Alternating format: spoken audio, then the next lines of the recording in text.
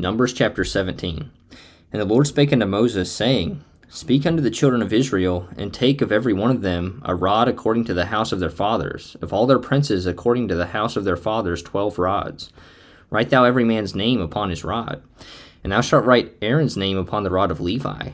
For one rod shall be for the head of the house of their fathers. And thou shalt lay them up in the tabernacle of the congregation before the testimony, where I will meet with you. And it shall come to pass that the man's rod whom I shall choose shall blossom, and I will make to cease from me the murmurings of the children of Israel, whereby they murmur against you. And Moses spake unto the children of Israel, and every one of their princes gave him a rod apiece, for each prince one, according to their fathers' houses, even 12 rods. And the rod of Aaron was among their rods. And Moses laid up the rods before the Lord in the tabernacle of witness.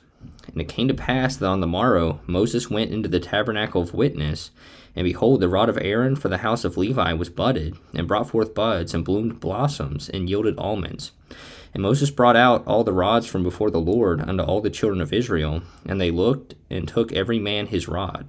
And the Lord said unto Moses, Bring Aaron's rod again before the testimony, to be kept for a token against the rebels, and thou shalt quite take away their murmurings from me, that they die not. And Moses did so, as the Lord commanded him, so did he. And the children of Israel spake unto Moses, saying, Behold, we die, we perish, we all perish. Whosoever cometh anything near unto the tabernacle of the Lord shall die. Shall we be consumed with dying?